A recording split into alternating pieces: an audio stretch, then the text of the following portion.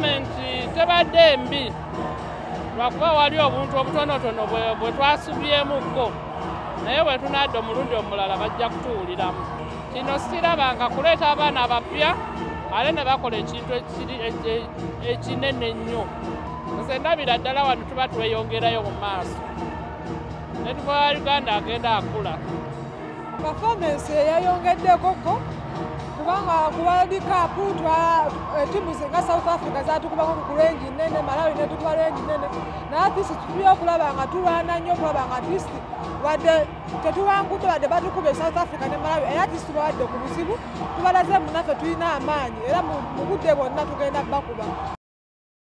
Kenya at first they have given us some hardships because most of their players they started in Uganda and most of them we used to meet them in East Africa, so they know us how we play.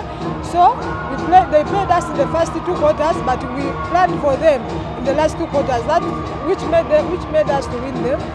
And I think even their coaches they know us because some of them are like they come in Uganda and they see our coaches what they do. Maybe they learn from that, and that's why they are giving us some pressure at the first. The girls were tired. They came giving us hard games consecutively. That's why the girls' bodies were tired, but they tried their level best.